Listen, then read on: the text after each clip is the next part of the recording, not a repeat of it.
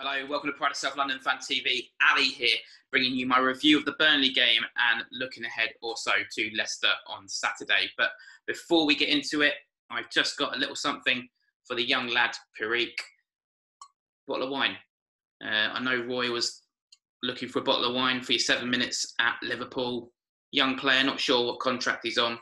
So, Perique, if you want it, I'll deliver it to you. Roy doesn't need to know.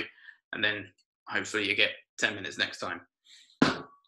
Anyway, getting into the Burnley game, and there's been a lot said on it in social media. Some of it quite over the top, some of it fair, I think. First thing to really talk about is some fans saying they think we should or would be better off being relegated to rebuild this team.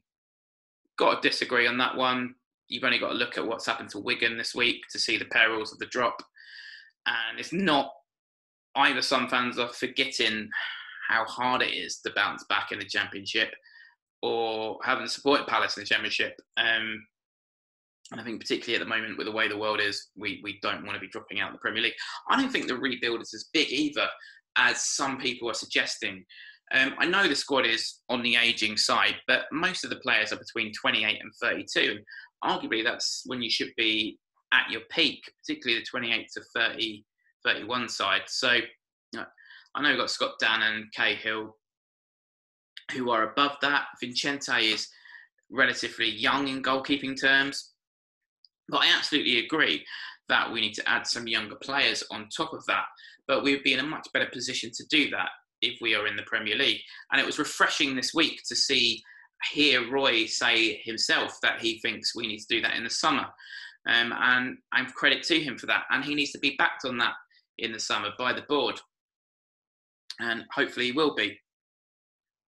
So, but I do think it is also fair to call out what was quite obvious to fans on Monday: poor in-game management. Now that leads me, and I'll go straight into, as I always do, into rating for Roy, rating for the manager. And I'm a massive fan of Roy. I think he's done a great job this season, and I look forward to him being in charge next season, hopefully, as well. But call what you see, and that's what fans have done really on Monday and since then. And I'm going to give him a 3 because I think a 3 out of 10 because I think, well, like many, I think the in-game management was poor. And the obvious place to start is Max Meyer coming on again out wide. Now, I think like most fans, I was just sitting there and I couldn't believe that this was a substitution that was happening again. I discussed how it didn't work in my Liverpool review. And the feeling I sort of had when I saw him coming on, it's like when you tune into X Factor year after year and you still see Louis Walsh on the panel. And you know you're going to get the same dross served up. And, you know, what happens when Max Meyer comes on, as I said in my Liverpool review, is he drifts into the middle because that's where he feels most comfortable, and we become quite narrow. And it ends up really of a central midfield 4 of Max, in this case Max, James McCarthy and Luca. And they're not really the best boy band ever when you're looking to get back into a football match. It's, you know, 3 out of those 4 arguably defensive midfielders, and it's quite boring to watch. It's like Westlife singing on stalls, singing Flying Without Wings, and we were literally flying without wings, weren't we? Because we took Andros Townsend off for a central midfielder. Why not keep Andros on? I mean, I know Andros Townsend perhaps wasn't having the best game, like most of, if not all of the players, but at least he was trying to do something. At least with him on the pitch, we've still got some width. Put Max in the middle. Try and get some balls through to Jordan Ayew. And that brings me to the starting 11.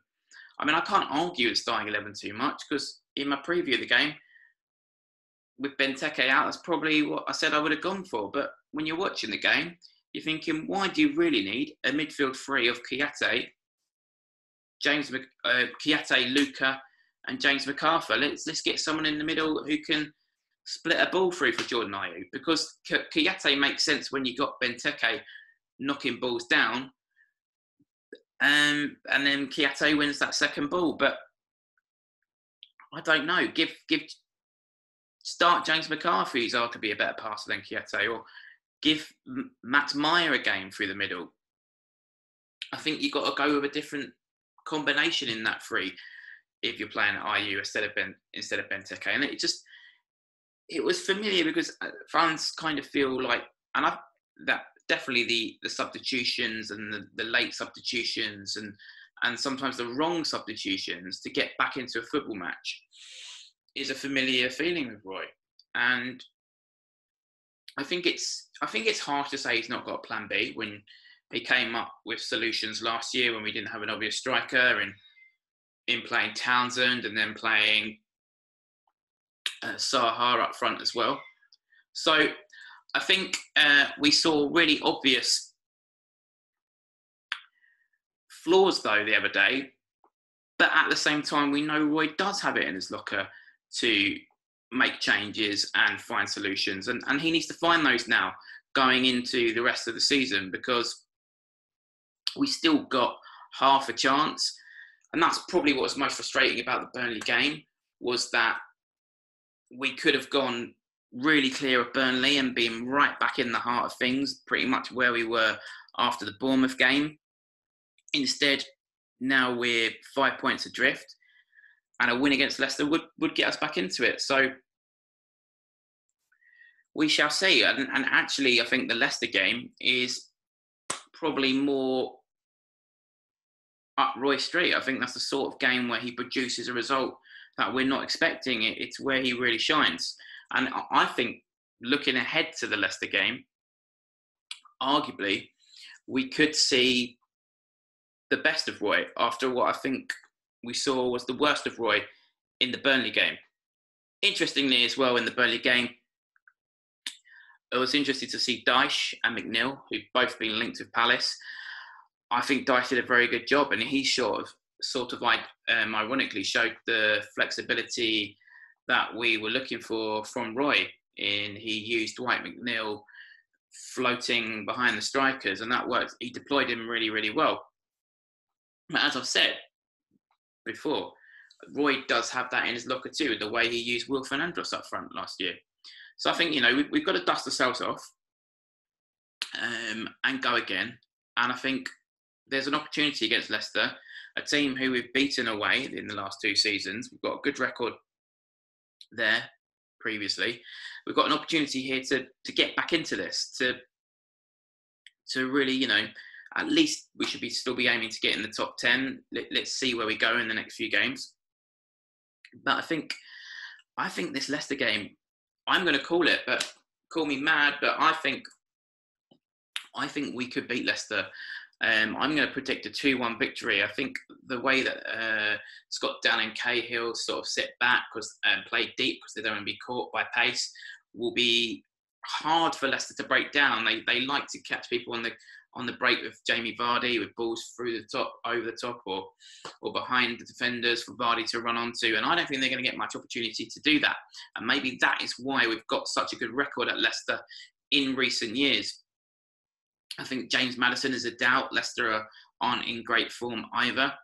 I'm going to call a 2-1 victory because I think it will suit us to play on the counter against them, whereas against Burnley, we were sort of expected to be on the front foot, and that never really suits us.